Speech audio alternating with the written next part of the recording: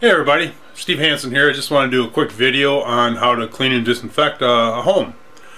So, one of the things that's very important is that we have to make sure that when we're cleaning a home that we do go through and we make a two-pass system.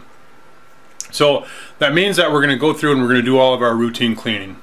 So we're going to use a disinfectant or a detergent cleaner. We're going to go through and we're going to clean surfaces. And then we're going to have to come back through and make our second pass and disinfect touch surfaces. So, and that's what I mean by that, is that we have to be able to do that. And in a home, you got so many different surfaces that can be cleaned. As far as touch points. Over here, got a bar area, and so here, like I say, we'll come through and do our regular routine cleaning, but then when we're disinfecting, we want to disinfect the countertop, the faucet, the handles on the cabinets.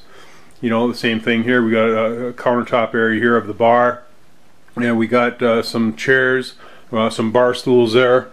And the same thing is true as if you have any refrigerators or microwaves that are underneath. You got touch points there, so you have to remember to go ahead and get those when you're disinfecting. So keep that in mind when you're doing that cleaning and disinfecting service. Now you can see we got the phone there too. That's another touch point. We got to make sure that we're cleaning and disinfecting that. As we're coming through the home, again, you got handrails. That's another one. We got to make sure we clean and disinfect it. Now for the home offices that you have, this here is my office. The same thing's true. You have to make sure that you clean the touch points. So you got your computer keyboard, you got the desk itself, you got the chair arms, any ledges, anything that a person's going to be touching is what you want to make sure that you're cleaning and disinfecting. Obviously doorknobs again, and remember to get both sides. You got both sides of the doors that you got handles on.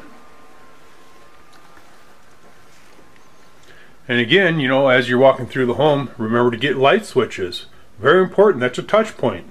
So we have to clean, we have to disinfect those. When you do come into like a bedroom, the same thing is true. We got our doorknobs when we walk in, and any other areas that we feel that a person may touch.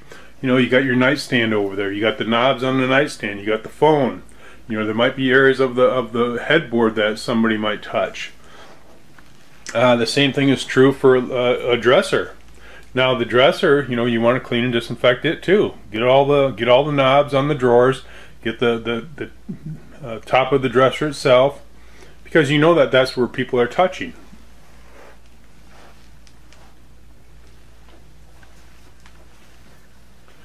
Now in here we got a bathroom. And your bathroom is pretty straightforward. You're going to come in and do your routine cleaning in here. You're going to clean the countertops, the sinks, the faucets, the cabinets, your tall bars. You're going to dust the picture frames and do all that. Your showers, the same thing. You're going to come out over and you're going to do your routine cleaning of the shower. So you're going to do the routine clean there. Then on your second pass, when you come back through to disinfect, you're going to be disinfecting that entire area. So all your bathrooms, you disinfect the entire bathroom. So you come through and do your general cleaning, and then come back and do all your touch points in your bathroom, which is a lot of areas. Like say you got your countertop, your faucet, your sink, you got your cabinet handles, you got your door handles, you got your tall bars. Then you got your showers and your tubs that have to be done. You got your light switches again. So all your checkpoints in a bathroom, you're going to have many of them. So make sure that you get all the touch points and that they're clean and disinfected.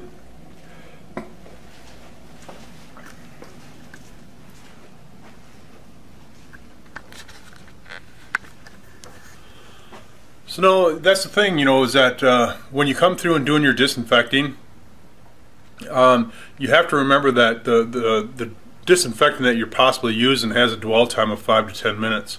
So that means that the surface has to stay damp for that long in order to be effectively kill the viruses and stuff.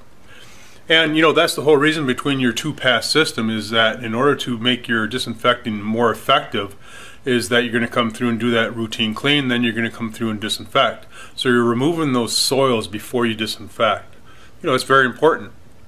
Now, you may come across some disinfectants that are claimed to be cleaner disinfectants.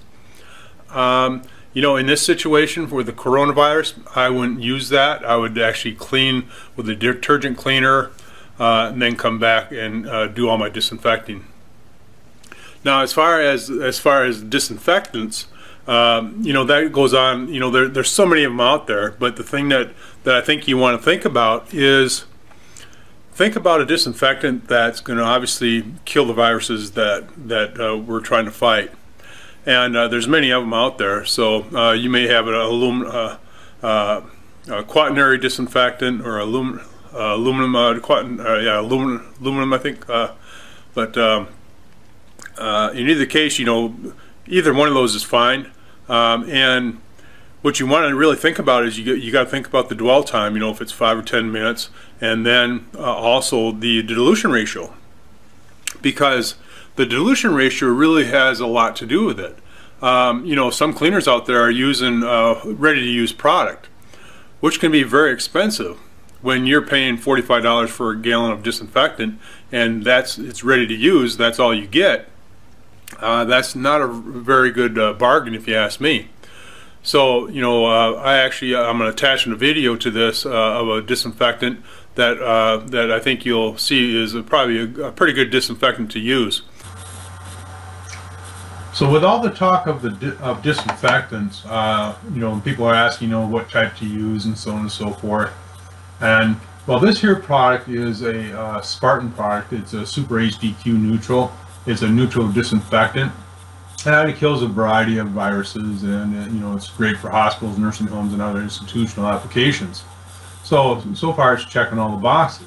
And one of the things too is that when you look at the dilution ratio, it's a ½ ounce per gallon, meaning that 1 gallon of product is going to make you 256 gallons of ready-to-use solution, which is very important because we always want to keep our costs for our chemicals down. So that's fantastic. The pH is a 7.2 to 8.2, so it should be safe for a majority of surfaces, but always check, you know, choice test. And that's the nice thing about it.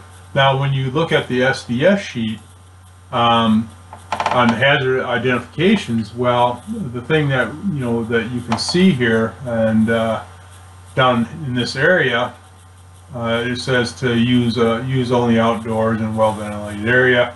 You know, then wear protective gloves, eyewear, face protection, wear protective clothing.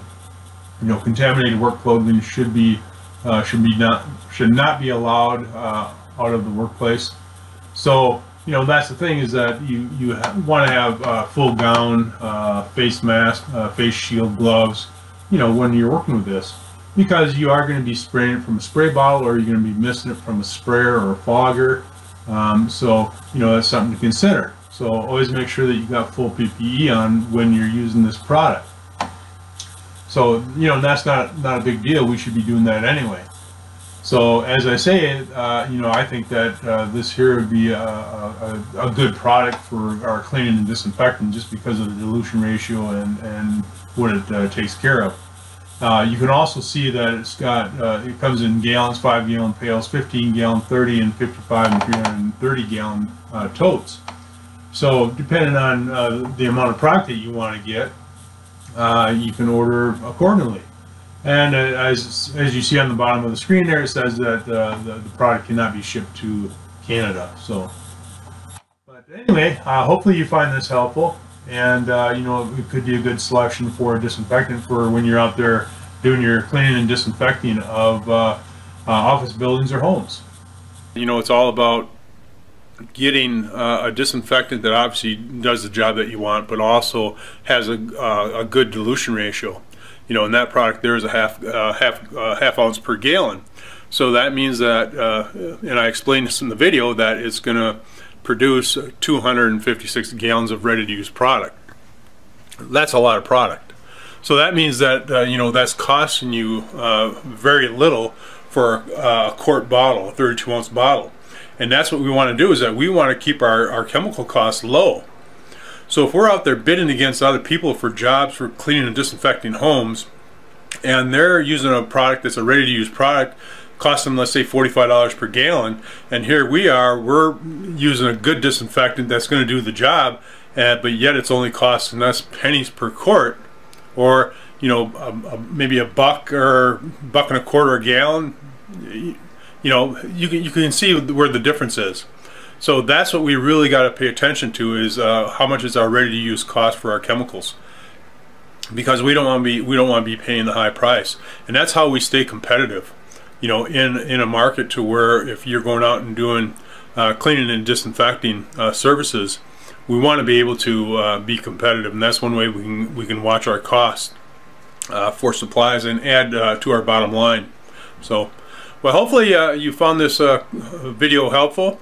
If you did, go ahead and give us a like, and if you haven't already, go ahead and subscribe to our YouTube channel. You'll see that we have hundreds and hundreds of videos on how to build a successful cleaning business. So thanks again for stopping by, and we'll see you next time.